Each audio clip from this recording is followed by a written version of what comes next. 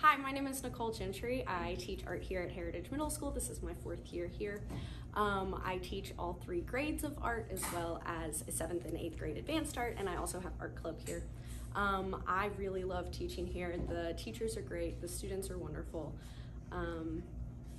In art club and both in art class, I really like that students walk away with skills that they will use even if they never draw ever again in their life after middle school. We do lots of things like creative problem solving and learning different brainstorming techniques, and then of course learning how to be creative and practicing that a lot.